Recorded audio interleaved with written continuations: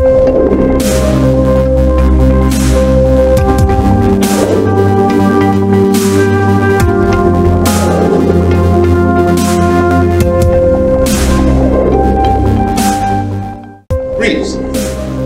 This is Tymone Green, and welcome to Microsoft Excel in 10 minutes or less. So in this video, I'm going to be introducing certain functions and features within Microsoft Excel that will allow you to use it more effectively in your job or in your business. So if you want to learn tools of using Microsoft Excel effectively, tune in. And I also offer Microsoft Excel courses. You can click on the link in the description to this video. That's going to take you directly to my courses that I offer in Microsoft Excel. So without any further ado, let's get on with the tutorial. In this tutorial, I'm going to be showing you how to use a function known as conditional formatting. Now, what the conditional formatting function allows you to do is set rules on a cell or a group of cells. So what I have in front of you is a profit and loss detail spreadsheet, and what we are going to use this spreadsheet to do is for any amount that is $300 or more, we want the cell to be highlighted in a certain color. So the conditional formatting is going to look at the cells, and for any amount that is $300 or more, it's going to highlight that cell. So in order to set up the conditional formatting function, the first thing that we want to do is click on the column that is the cell range. So in this particular spreadsheet, I'm going to click on column I to highlight all of the cells in that range. And whatever information you have in your cells, you of course will select that cell range. So after you have selected the cell range, in the Home tab, there is an option here for conditional formatting.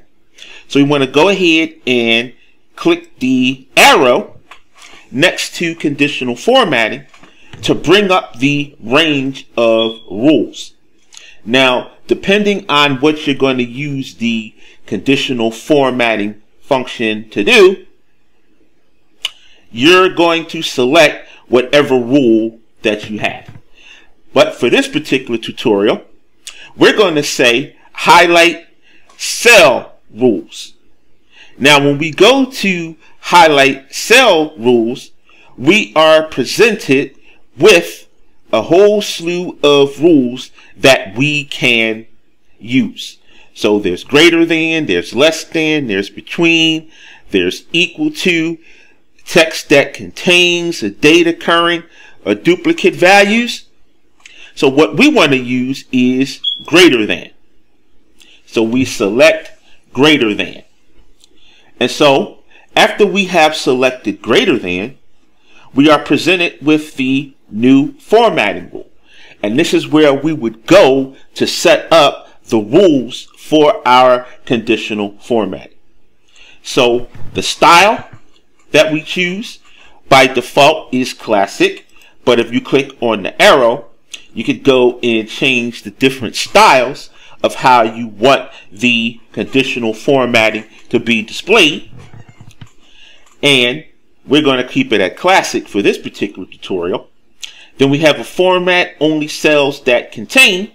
So we select the arrow next to that, we have format only cells that contain by default, but then we also have other rules that we can apply. And by the way, I am using a MacBook Excel for this particular tutorial, but if you're following along using Windows, that'll work too. Okay, they are pretty much the same. just different operating systems. So what we're going to do is we're going to select format only cells that contain. So now the next option we have here is our cell value. But if we click on cell value, we can select other types of values within the cell. So if we want to look for specific text to highlight, or dates, or blanks, or whatever we want to look for, we can select that particular format. But because we are using numerical values, by default, we want to keep it at cell value because we're using numbers.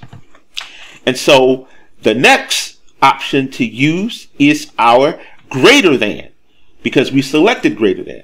But if you click on the arrow, you have other options. There's between, there's not between, there's equal to, not equal to. By default, we selected greater than, so it selected that.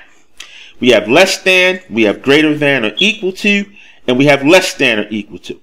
Now, because our parameters said for the amounts for $300 or more, we're going to select greater than or equal to, and the numeric value that we are going to use is 300. And so now, the next option here is we have format with. So this is where we can choose the colors to highlight the cells. So by default, we have light red field with dark red text. I'm perfectly fine with that.